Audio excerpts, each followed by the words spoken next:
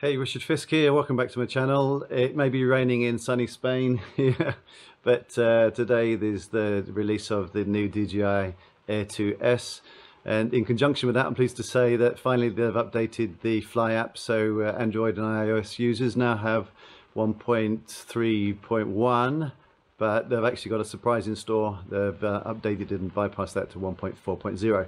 So just a quick video here just to let you know how to download the app for your Android and iOS users, and yeah, follow through, and then I'll do a review of the new app later on and do another flight when it's a little bit sunny here in Spain.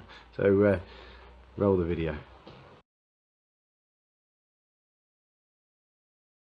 Hi all.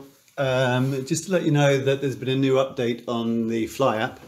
I'm on Android and I was on 1.3.0, but if you go into the website download center, there was available for quite a while 1.3.1 for Android and iOS. I was a bit miffed at first because Mini 2 had been getting all the updates and the Mavic Air 2 wasn't getting anything, and Android users were on the Mavic Air 2 were still using the 1.3.0, whereas the Mini 2 users were getting 1.3.1. So after looking at the website for various weeks, I think 1.3.1 was showing, and it didn't download. It downloaded again 1.3.0. So let's have a little look, see if it downloads a 1.3.1. Right, reading this.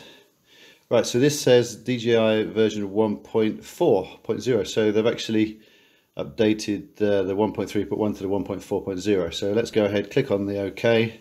That will download the APK file, because you can't get these updates off of Google Play Store anymore. DJI don't release them on the Play Store. They're only releasing them on their official website, so you have to go in there each time. Okay, so let's open that. We'll probably do, yeah, AVG scan. Okay, stage in the app. It will then do that, check through.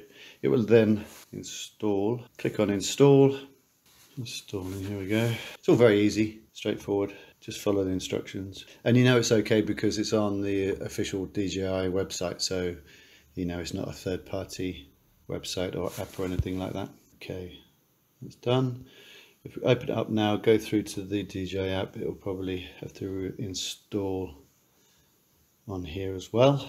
So let this roll around to 99, 100%. Done. Starting the Fly app. Okay, connect to aircraft. I haven't switched my drone on, but if you look on the camera view now, if I go to the three dots on the top right, about, then you can see there I have app version of 1.4.0. So that's the update done. What I'll do is I'll do a test flight. I don't know what else is there. I don't think it'll be anything different to what we have already. This is a new firmware update to incorporate the Air 2S, which has been released today.